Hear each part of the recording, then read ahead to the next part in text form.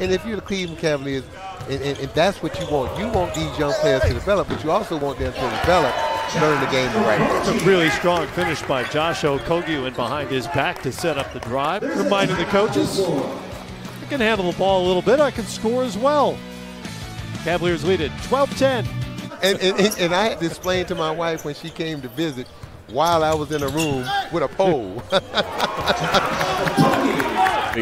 Diop had 17 points in that first game. Seibert on the drive, and it's swatted by Okogie. I think the big thing is you look at this Minnesota team and you see pieces.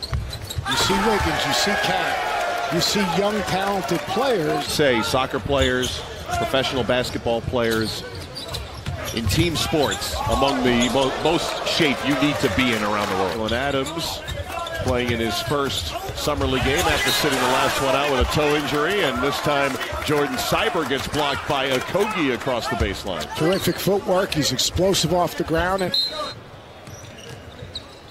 Okogie working against Luke May.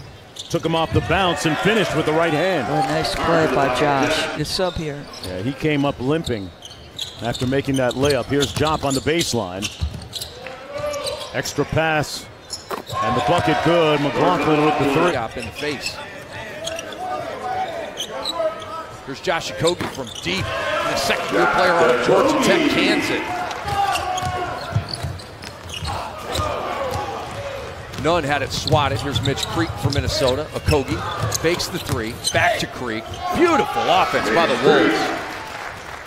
By all means, And a turnover. This game is far from over. And they understand that in order for them to compete, they're going to have to do it on the defensive end of the floor. 7-0 run, and that was Okogie into Mitch Creek. Minnesota Timberwolves, the Jimmy Butler situation finally resolved with the trade to the 76ers. Reed inside and one.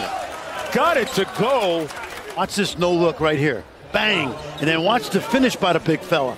That's power right there.